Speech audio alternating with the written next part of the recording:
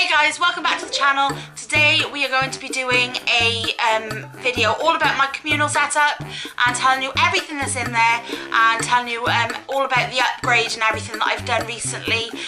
If you want to check out the original video where I first ever spoke about my communals, it's up here in this card, so you can go check that out first if you want, and then I will show you the update on them now about everything that's in the tank. So back about 4 years ago, I set up a communal tank. I had some hisses and I had some millipedes and I didn't really know what to do with them all.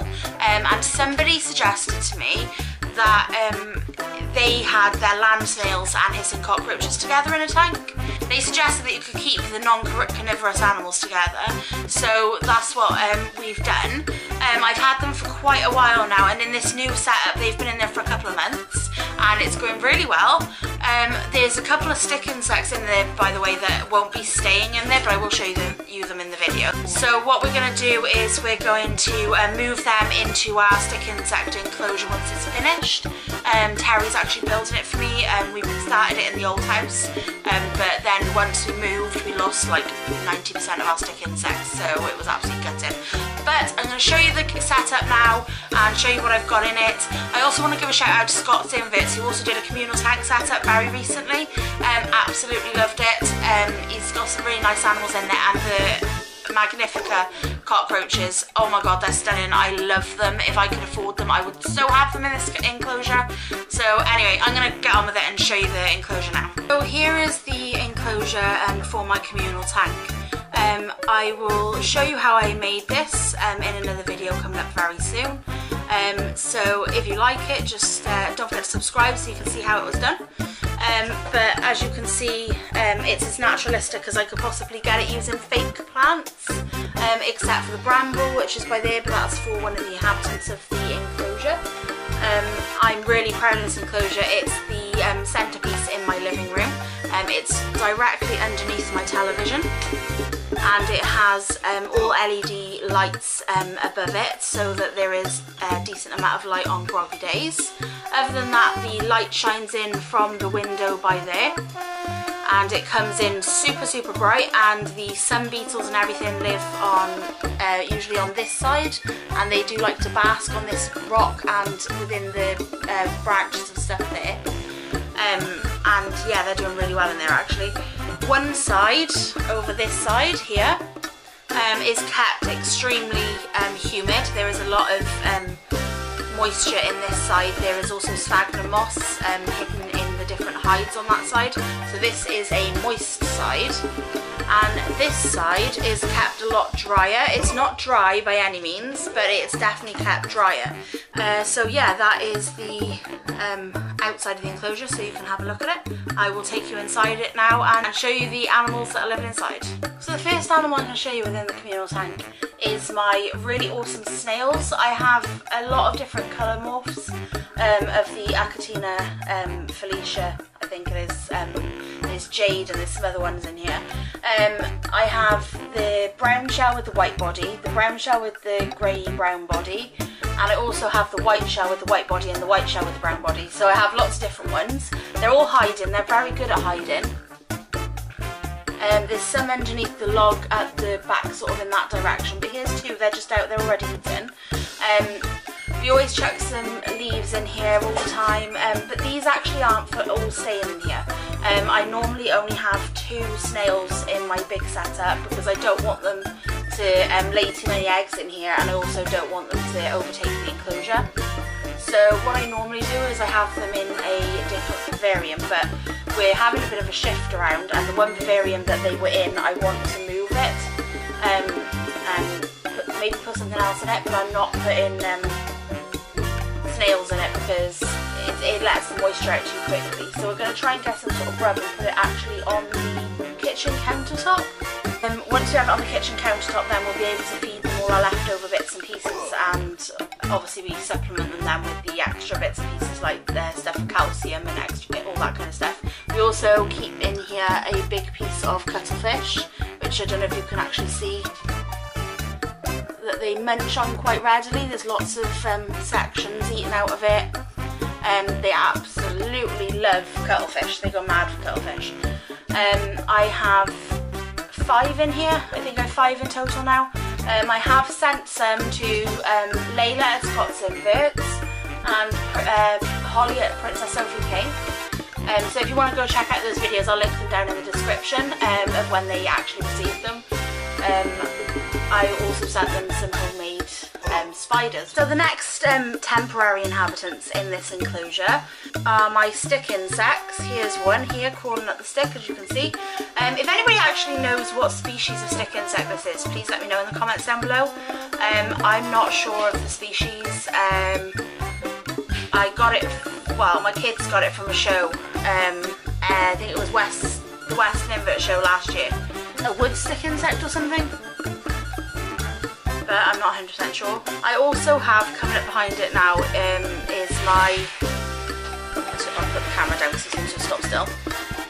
This is my Queensland giant. He's still not very big, he's only a baby I think. I actually got it at Entercon, I got 6 of them. 5 of them disappeared. We have no idea where they went. They weren't in this enclosure, they were in an enclosure on their own. The reason he's in this enclosure is because the others disappeared, and I can't understand why. So he's on his own as well, or she, I don't know. So I just have these 2 in here, just living their best life at the minute with this one big sprig of bramble. Like I said, they will be going in their own enclosure. I have a couple of other species of stick insect ready to go in to an enclosure as well. So I'm just waiting for them to grow out a little bit. So that's what I'm doing at the moment. The next animal I'm going to show you is my sun beetle. I have 5 of them in here. He is the only one out because they like to sit out when the sun is out. And I haven't seen them today. So it's also quite overcast today, so it makes sense. They're pretty cool, some animals. I still have them, they're not the same ones that were in here because they don't live very long. And the ones I did originally have in here, I only had 2 or 3 of them. And they were either all male or female, I can't remember. But I know they were all the same, so they never bred. Literally, as I was filming this, 2 more have come out from underneath the log. So yeah, there's 2 more. And then there's the original one there. I have 5 in total, the other 2 obviously. That was nice of you. You just pushed the other one off the log. So yeah, that's them. The next animal is a little bit more elusive. They like to hide.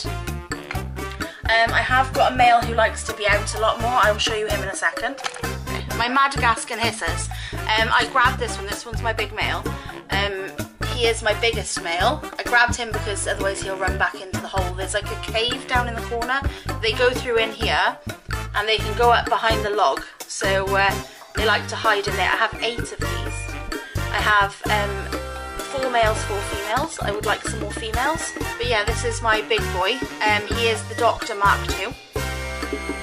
Because our old one used to be called the Doctor, but he died of old age. And this is actually one of his babies. But they're fully grown now. On them. There is another one there on that log. That's his territory. I'm not going to disturb him as well, I don't want to upset him. And just underneath him, I don't know if you can see, there is actually a snail just by there. You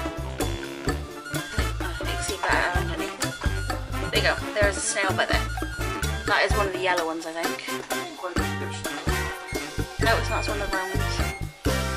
There we go. And the final invert that's in here, other than the cleanup crew, which I'll show you in a second,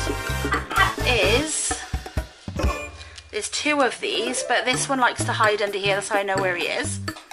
And this is my African train millipede. I have 2 of these. This one is my larger one, the other one is smaller. I don't think they're fully grown. I've had them for about 2 years, I think. I don't know, they might be fully grown, I'm not really sure. I had them since they were tiny babies. And I sold them as train millipedes. I've sold them as train millipedes, so they're pretty cool. He's quite handleable, he's quite friendly, he doesn't mind being picked up. Like, I'm not going to say he likes it because I don't know, but he doesn't mind. He will come out and he will wander around. The other one, however, will not. It'll just curl up in a ball and just stay there. Right, you're going to like walk off my finger. Come on then. Okay. I was trying to get him off, but now he's stuck, so yeah, this could take a while.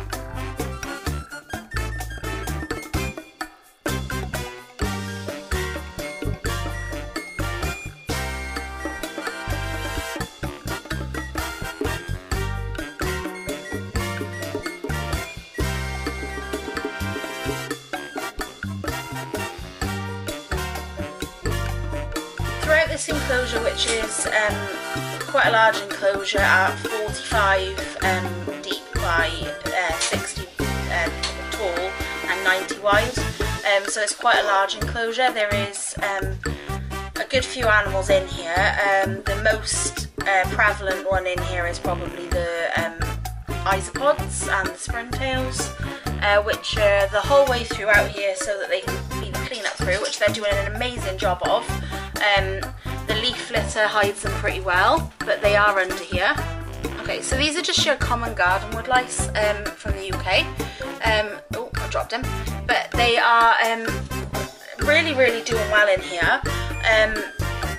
They breed really, really well. There's a lot of them, but they are doing an amazing job. And I always take some out, and I have a box especially for them, so that they don't overtake the entire enclosure. The reason I have the UK garden ones is because I honestly at the time didn't know that there was such thing as other isopods, which sounds a bit funny, but obviously now I know. But I've already got them in here and they are doing really well, so I'm not prepared to change them in. However, I didn't just chuck the outside ones in here. I did quarantine them. I had an entire culture of them for well over a year before I actually put them in, purely on the fact that I actually wanted to keep woodlice, which I thought was really cool. And that is what I ended up doing, was putting them in this enclosure when I made it. So I've had my inverts now for about 5 years in total.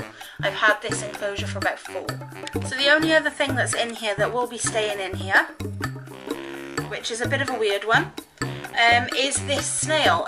We don't know how he got in here. He may have come in on a piece of bramble at some point a long time ago, and got into this enclosure, or on a piece of lettuce or something, we're not sure, but it's actually a common garden snail.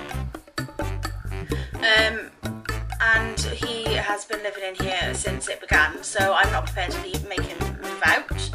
And he's doing really well. He's doing absolutely amazing. Here is my snails again. There is actually a link there is a link here in the corner where you can actually go and have a look at when I actually got these snails. I got them from my cousin Catherine, who is also a really good supporter for the channel. So guys, a few things I just want to point out before I move to the end of the video. Make sure your substrate is very, very deep. I know some of you will want to do this communal setup, and that is the first thing I'm going to say to you, is to make sure you have deep substrate. You're going to need at least 1.5 times the depth of your millipedes length, just to make sure they have the space to molt. If you have a little bit less, I don't think it really makes too much of a difference, but you've got to try to aim for that. That's your sort of goal you're going to want. The next sort of thing I'm going to suggest is to have, like I said, a more humid side and a drier side. It doesn't have to be dry, it just needs to be drier than the humid side. It gives them a lot more option of where to live, and it helps the different types of animals to stay separated so they don't irritate each other.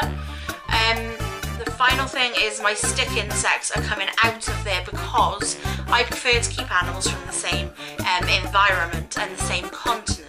So a lot of the animals in that enclosure, most of them, are actually from Africa or Madagascar, and it's usually from the sort of jungly areas.